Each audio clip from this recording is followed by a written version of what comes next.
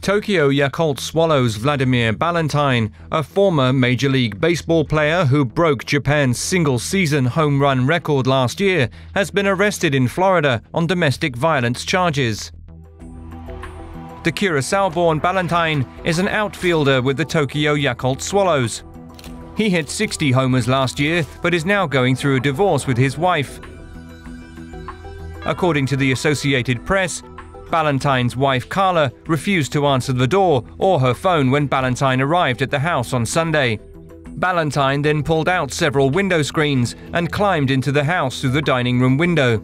Balentien grabbed his wife's arm as she was running upstairs and then followed her into a bedroom and locked the door.